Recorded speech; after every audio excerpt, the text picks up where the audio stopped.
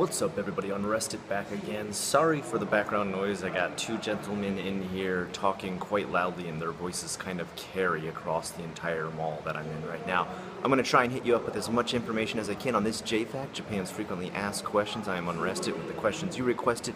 Today we are talking about interfamily murders, or famicide, or killing someone within your own family. Why sometimes it's seen as rampant in Japan. Recently, within just this month, there have been, let me read the facts here, I've got them written down. A 66-year-old killed his 7-year-old brother, a 55-year-old killed 5 of his neighbors by burning down their houses, and a man who I recently read an article about burned down his house, killing 4 of his 8 children.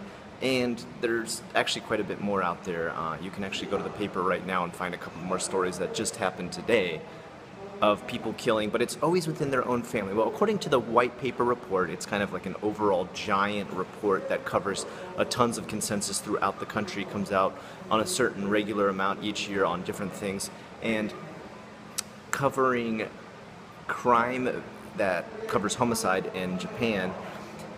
The amount of homicides that have been inflicted via crime syndicates, such as, of course, the Yakuza, have actually gone down quite a bit, and the ones that have gone up are interfamily crime and homicides committed within the family. So that's actually becoming more common than even the Yakuza killing you in Japan, which, let me just be very, very frank and tell you, for the most part, Japan is the most safe country you will ever live in if you visit Japan. I don't want you to get any kind of idea that murder is rampant in Japan. It is. The murders I am talking about they're way lower than any kind of murder rate we have in America. Okay, so please take that into consideration now. I'm only using Japan as my topic because my entire channel is about Japan. People always seem to want me to throw out there a disclaimer that, you know, other countries have crime and people get murdered there. Yes, I realize that, and you are welcome to make a channel about those other countries, but please, my channel is about Japan. You know, it's like walking into a pizza shop and saying, hey, you know, fries are delicious too, why don't you make those? Because we're a pizza shop. If you want fucking fries, make your own fucking fry store or cook yourself some fucking fries. Sorry, I get tired of that disclaimer. So, white paper report says decrease in Yakuza crime, increase in interfamily crime. Went off on quite a tangent there. I listed a few, and so for this report that I read about in the newspaper, they contacted a family psychologist and asked him just to give them kind of a rundown on some of the reasons why these kind of murders would take place, what would spur people on to kill within their own family, within Japan, because it is kind of a unique situation as far as why Japanese people kill each other within their own family.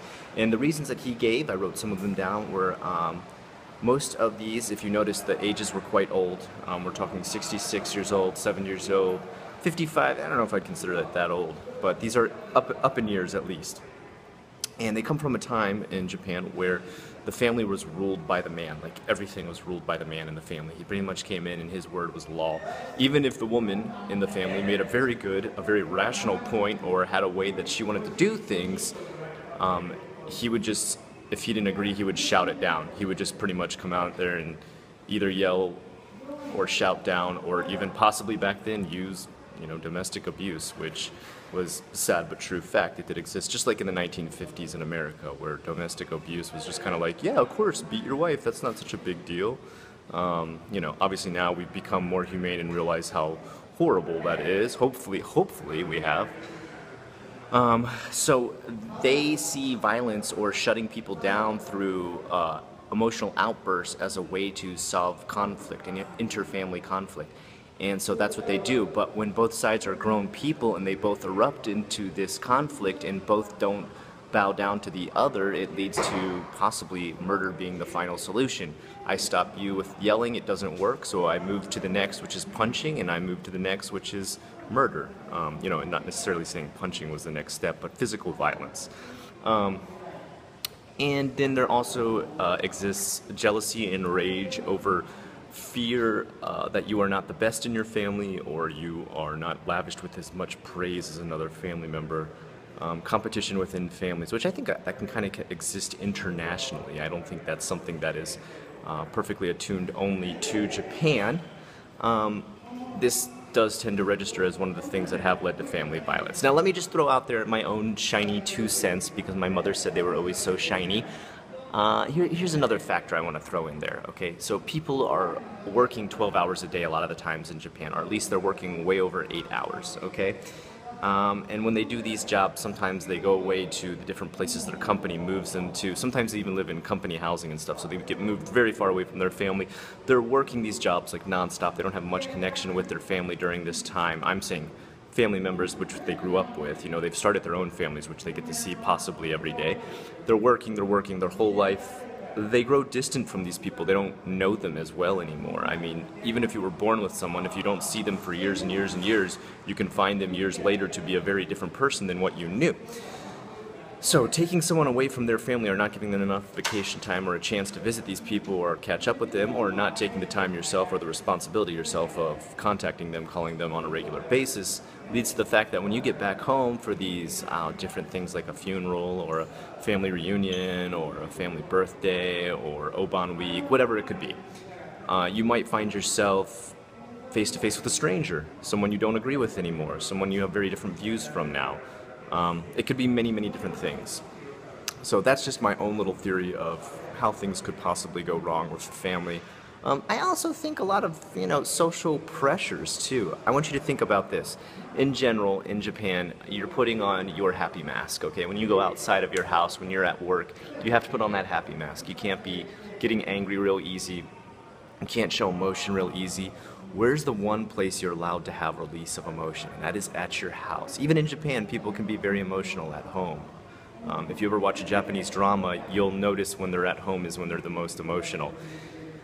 That's like putting the lid on a steaming pot and then even putting a cork where it's supposed to steam out, and when you finally get home you just rip off the lid and the cork and you just let everything out all at once. It explodes, okay? All those different emotions that you've been having to stuff inside of you and not let out for ages while you've been out in the happy mask world come pouring out of you, and they might be positive or negative. We don't know. And I think that can be a very volatile situation. Anyway, guys, that is just my 2 cents on why interfamily murders happen sometimes in Japan, why there does seem to be a progressive pickup of family murders. Like I said, the crime rate is still very, very far, far below any country, any Western English-speaking country. So, I mean, please don't feel for a second that Japan is any sort of crime-ridden country. It's by far one of the most safest countries in most civil, most down-to-earth, calm countries in the world. Anyway, guys, I'm unrested with the questions you requested. This is JFAQ, Japan's frequently asked questions. Thanks for watching.